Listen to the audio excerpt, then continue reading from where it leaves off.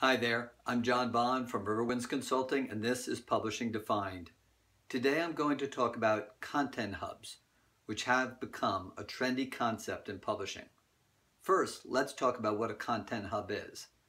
Content marketing is the process of creating quality, valuable content to attract and engage an audience to a brand, which might be a publication or publisher in this instance. The content hub is the center or the hub of these efforts. Content hubs are centralized destinations to showcase the breadth of what the brand or publication has to offer.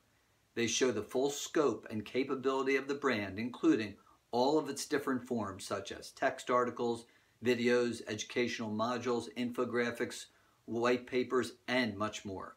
A content hub is more likely to be topic or content focused versus a site that covers the whole spectrum of the subject or discipline.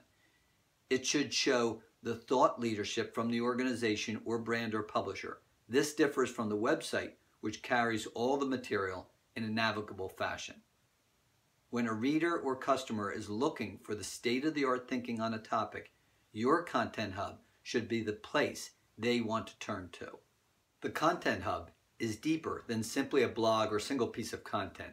It should be deep in both perspective and the wealth of the content. Key elements will include being able to navigate or burrow in by subtopic using deep tagging and filters. Personalization is likely an important feature. It should all be owned by the organization. A content hub is not an aggregated play. The term content hub will either continue to evolve and grow or fall out of fashion. If the term fades away, the concept will continue as readers want deep content sites from recognized authorities.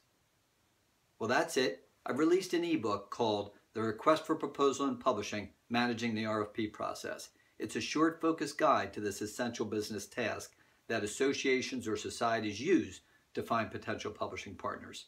See the link in the notes below for more information on the book or how to purchase it. Hit the like button below if you enjoyed this video.